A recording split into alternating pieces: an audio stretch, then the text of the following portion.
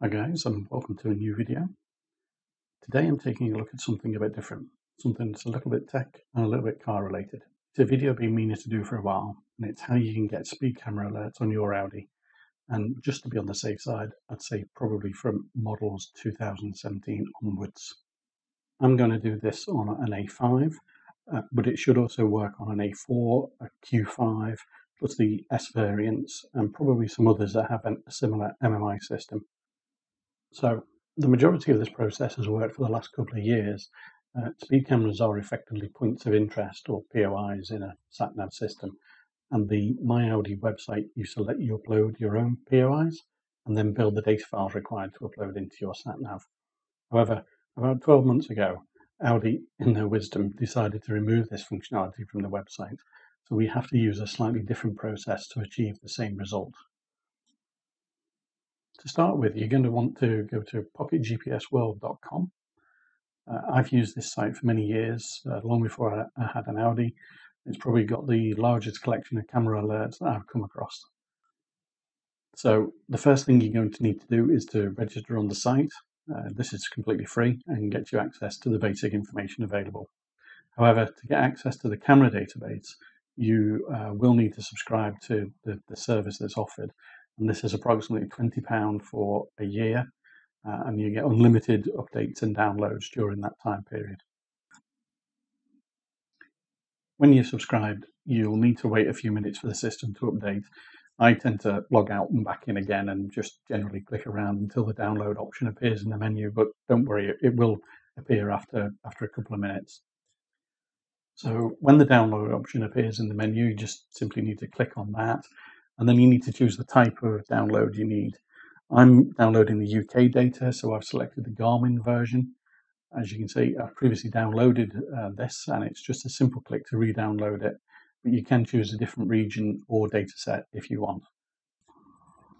When you've downloaded the file, you want to save it into a folder somewhere on your computer, and then extract the files into that folder.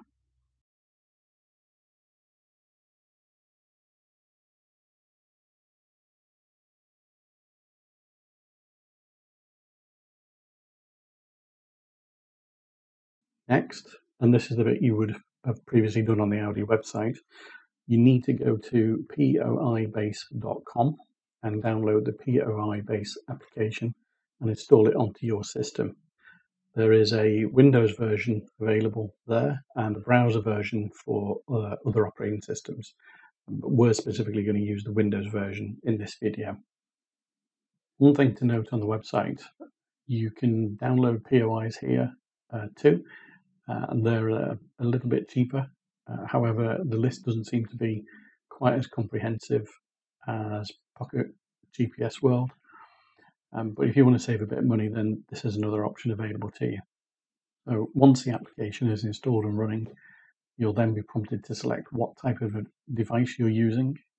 For this process, you want to select manual and then choose Audi from the list. But as you can see, there's plenty of other options available. You'll then need to register for an account. Again, this is totally free to do and just allows you to set up your own private POIs for download.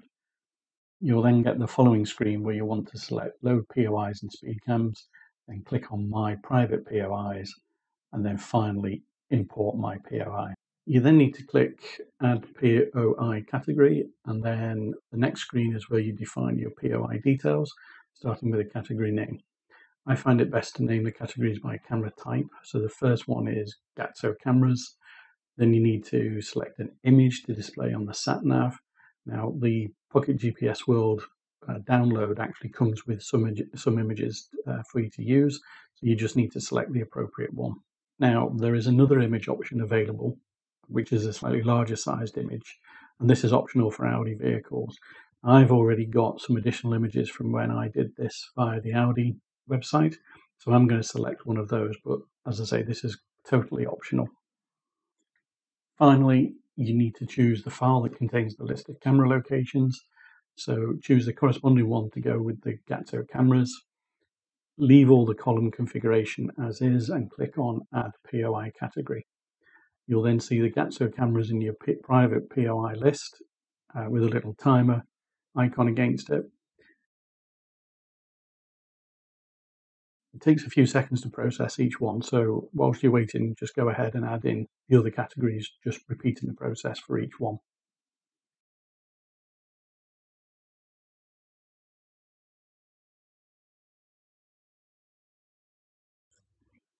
When your list of POIs is ready, you should have an add option against each one. Just click those that you want to use and then click on the download button.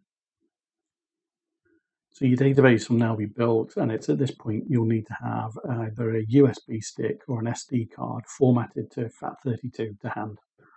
When it's finished, just click on the OK button and the data will be copied across. You can now take this to your car.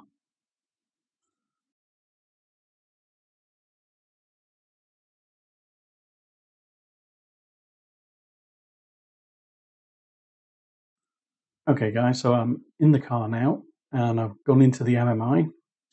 You want to go to settings and then left click on the jog wheel to go to MMI settings. Choose your system maintenance option and then system update. You then need to select the device that contains your speed camera data files. In my case, it's SD card 1. The system will then look for the data and you can select start update when prompted. It takes just a few seconds to update, and when complete you should get a confirmation screen saying it's been successful.